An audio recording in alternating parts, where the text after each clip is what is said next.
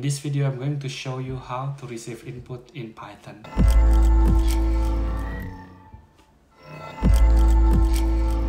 Hello everyone, my name is Damario sujono. I'm a full-time data analyst and content creator. Welcome to my tutorial about Python. As I mentioned before in the beginning, I'm going to show you how to receive input in Python. So without further ado, let's jump in.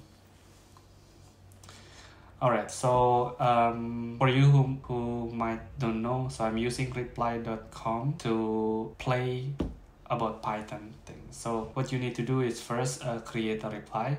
So you can click plus and then choose Python. And then let's say receive input. Okay, then create reply. Alright, so in Python, we use input, let's say, to function to ask the user again for the input. So the function looks like this. So input, open bracket and close bracket here. So and then once the user plus enter, the input value is returned. I'll give you one of the example. So let's say I want to name this function get user input. Okay. Then what you need to do first, let's say I want to create a variable called name, and then equal to input what is your name. Okay. So in this function, so when the program run, I want to show the line what is your name, and the user be able to input the value here. And then once it's enter, the value will be stored under variable name. So that's basically the idea how to use a input function in Python. And then in order to show it to the user, we need to use a print like that. So print something like that. So let's say let's run this program. Okay, what is your name? Let's say Robert. Okay, but wait, the program does not show Robert here. So when the program print, it doesn't show Robert. Why? The reason the program does not show Robert here, because in the print section here, Python doesn't know what to print, because as you can see in the bracket, it's empty. Even though we already store the information in name, but when we print it, we need to define again what variable we want to show. So in this example, I want to put name here. Okay. So let's run the program again. What is my name? Robert. See, as you can see, when the user enter the program, it will show Robert. This is just a simple that line of code, so to say, in order for you to use input function in Python. Let's spice a little bit the program. Okay, so I'm gonna use more than one variable.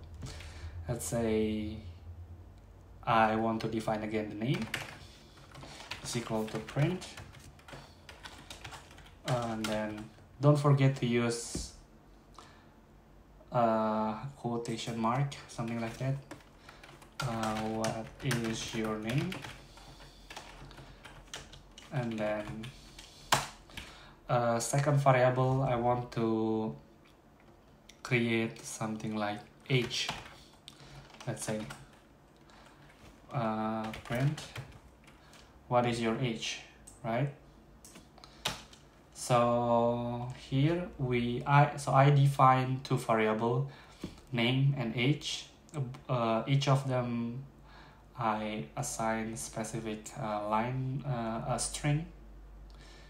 What is your name? What is your age? So, and then I want to print it. Print, let's say name, and then print age, something like that. Right, so if I run this program,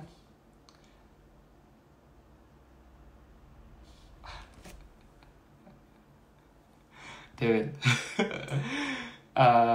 know, the problem is that I forget to use input here. So let's do that again, okay? Instead of print, we use input. Okay, so my bad, apologize. So let's do that again. I wanna minimize this one. Let's start again. So, what is your name? Robert. Hello, my name is Robert. Okay, stop it.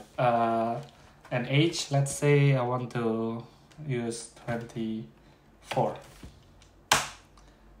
And then you see, when I click enter, it shows Robert and 24. But it doesn't look right, you know? I want to be able to make the result more appealing. I want to show like, hello Robert, here is your age, 24, or maybe 20 age, question mark. We have the same age, something like that. So I want to concatenate together both a string and also the input function.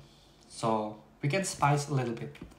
So instead of creating print name, print age, I want to say like print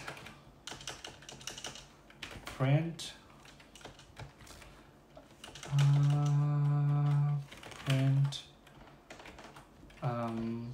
open bracket and open quotation mark, then hello, then you use variable plus, and then name, something like that. Right, and then print open bracket, let's say let's say age plus years old, bracket, space, let's say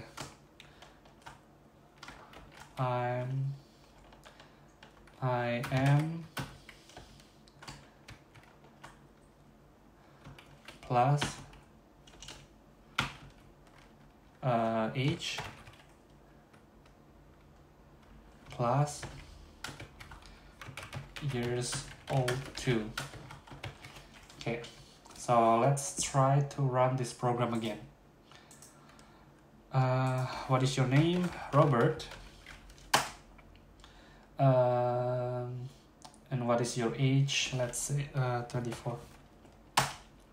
You see, when I click enter, I say the program will show the result. Hello Robert, 24 years old. I am 24 years old too. So I need to put some space here. So space and space. So let's try again. What is your name? Damario. Why not? Okay, age 25. I am 25 years old. Oh, something is wrong here. I should not put okay, space here is good, but also space here. So let's run this program again. Damario 25. See, it's good. Now it's good. So hello Damario, 35 years old. I am 35 years old too. Well, it's not actually my age. Right, so this is the basic program, how Python receiving input.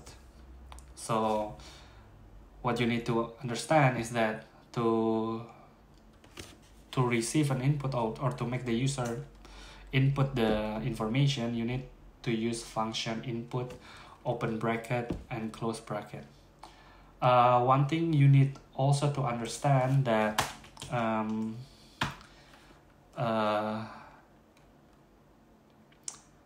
whatever you enter as input, the input function convert it to a string. You need also to keep in mind. So imagine if let's run the program again. Damario 26. So this 26 here, even though it is an integer, in this example, the Python treat it as a string. So it's not an integer, it's not a float, it's a string. And then that's why they can concatenate it with years old, I am, and years old, something like that. Yeah. So right. So that's it, guys. I hope this tutorial helped you, and then you understand how to receive input using Python. This is a tutorial, of course, tutorial Python for a beginner. If you like this video, make sure to click like, and then yeah, share it to your friends, your people who wants to learn Python from a basic. And yeah, don't forget to subscribe to the channel to support me. And then yeah, I'll see you on the next video. Bye bye.